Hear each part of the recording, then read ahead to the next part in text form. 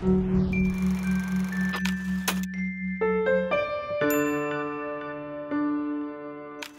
was born in Kingston, Jamaica, moved to Miami at the age of 6. Grew up in very humble beginnings. I remember not being able to eat sometimes.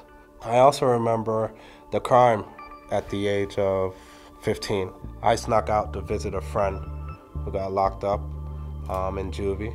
I saw what jail really looks like inside: mold on the walls, people screaming, people scratching the walls with their bare fingernails. When I really saw what that looked like, I knew I didn't want that for my life.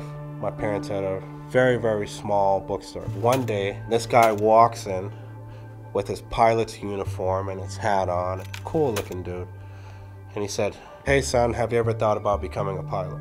I was only 15 years old, and the first words out of my mouth was, "I don't think I'm smart enough to fly a plane."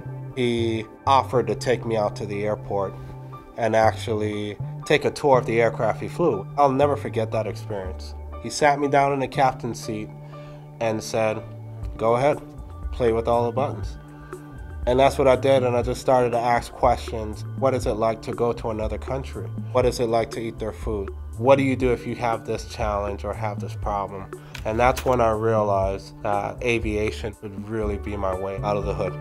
And I had to apply myself, take math and science. I earned my first pilot license at the age of 19. One day, it hit me that I should just try to fly around the world. I wanted to see the world. You know, it's just something that fascinated me. I couldn't afford first-class tickets to fly everywhere, so I just built a project that would enable me to see different cultures and meet different people. But of course, if you want to fly around the world, the first thing you need is an airplane. And the airplane cost $650,000. So coming from where I come from, I was just a natural hustler. So I decided, well, what if I went after every single part from different manufacturers and got them to donate it? It was a long shot, but it worked. And I was able to get a $650,000 plane through donated parts.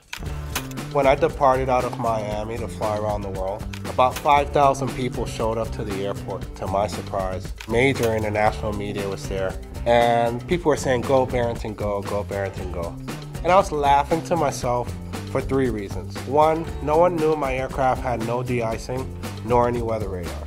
Second, no one knew that I didn't know how to swim. And third, no one knew that I only had $30 in my pocket. So I'm looking at these signs saying, "Go Barrington, go." And I'm saying to myself, where am I really going? I only have $30 in my pocket.